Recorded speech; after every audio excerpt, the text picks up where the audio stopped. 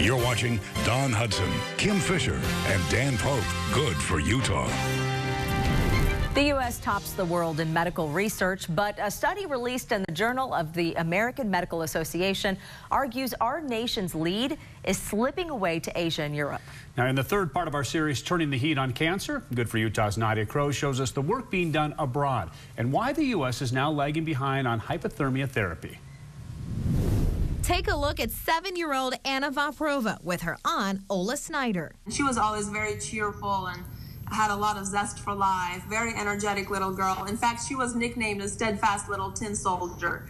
We spoke to Ola via Skype while Anna is in Russia with the rest of her family. Family who heard devastating news about an 18-month-old Anna back in 2009. It's a mixed sacrococcygeal teratoma, which is a type of germ cell tumor involving the yolk sac. And that's just something that she was born with that nobody was aware of. Cancer began ravaging Anna's tiny frame, frail, sick, and dying. Searching for answers, Ola finally got a call from a pediatric oncologist. And hear the doctor on the other end telling you personally, get your niece here, I think I can help. It's just mind-blowing. They traveled to Germany for hyperthermia treatment. We saw a tumor shrinkage that made it possible to resect this tumor completely. Pediatric oncologist Dr. Rudy Wasilowski used hyperthermia on Anna. This combined treatment facilitates a long-term remission in that girl. Not just in Germany, but success in China too, especially with metastatic breast cancer patients. And when she came to us first, she has to use wheelchairs. And after treatment, she could walk on grass and then on foot.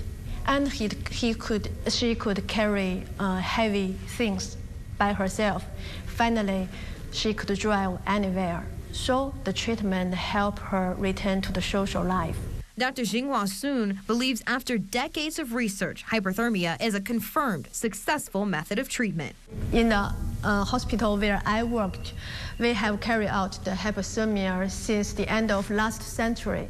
Director of Oncology for the government of Dominica, Dr. Kamal Malakar, has taken hyperthermia across the globe. There plenty of data, really, you know. The science is there. Science, no question. England, Canada, the U.S., and now Dominica, the poorest nation of all his stops. There's nothing called hyperthermia. There's no knowledge about hyperthermia. So I want to introduce that. Doctors from across the globe came right here to New Orleans to talk about hyperthermia therapy, something that isn't even greatly used in the U.S. The well-done studies, both in the U.S., Canada, and Europe, show convincing evidence that this works, and it works very well. Texas oncology partner Dr. Barry Wilcox believes in hyperthermia. Many of his American colleagues, not so much. In my practice in Texas, it's paid for by most private insurance, it's paid for by Medicare, in selective instances for Medicaid.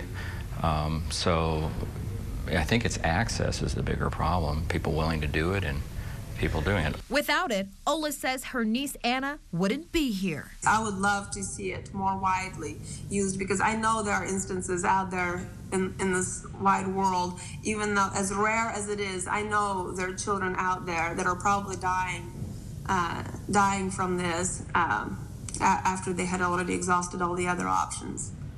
Again, that's Nadia Crow reporting. Now, 7-year-old Anna is 100% cancer-free. Her family credits hyperthermia therapy for giving her her life back. Tomorrow in the final story in this 4-part special report, Nadia asks why we're not seeing hyperthermia along the Wasatch Front. The answer's tomorrow at 10. 300